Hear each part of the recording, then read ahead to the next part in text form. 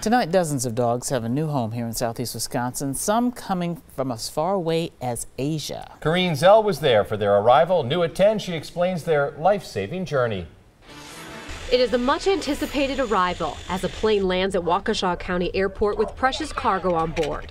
Volunteers from 8 shelters unload more than 50 dogs, many coming from a euthanasia shelter in California, 10 from South Korea. This year, between the hurricanes and the Korean dogs, this is our 7th flight. The dogs rescued from a meat farm in South Korea are now at HAWS in Waukesha. A lot of the younger people are more westernized and look at animals as if they're more pets, and they're not really being bred for the meat trade anymore. Now it's up to volunteers, including Larry Russell, to help get the dogs acquainted with their new temporary home.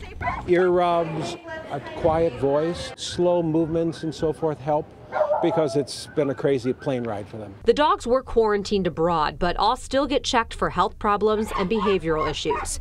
Then it's bedtime. Helping them get harnessed. I'll put the collars on them tonight. I will socialize them. I will bathe them if needed. The executive director says one of the biggest challenges is teaching these animals how to be dogs. We're not just saving them, I think. We're changing a culture.